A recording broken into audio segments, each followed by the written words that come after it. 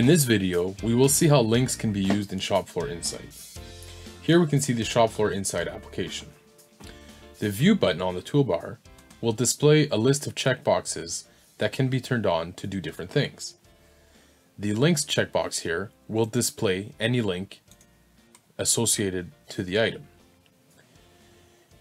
In this specific example, the links were added on the item we are currently producing, which is a Kronos bicycle here. At this point, I would like to point out that the links are all added in Business Central directly. This is outside the Shop Floor Insight application. The user simply has access to these links in the Shop Floor Insight application. Given that Shop Floor Insight is a web application, clicking on the link listed here will open up a new tab and open the link directly.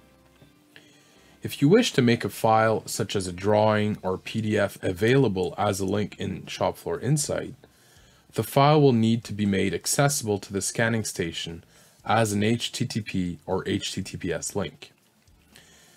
Cloud storage products such as OneDrive, SharePoint, Dropbox, and Google Drive, and there are others, are quite useful tools in this context.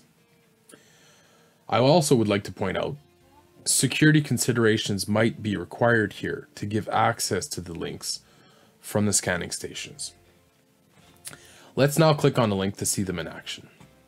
I will now click on the first one, which is an HTTPS link. As you can see, a new tab opened up and we now have, in this case, a website. Let's click on the second link.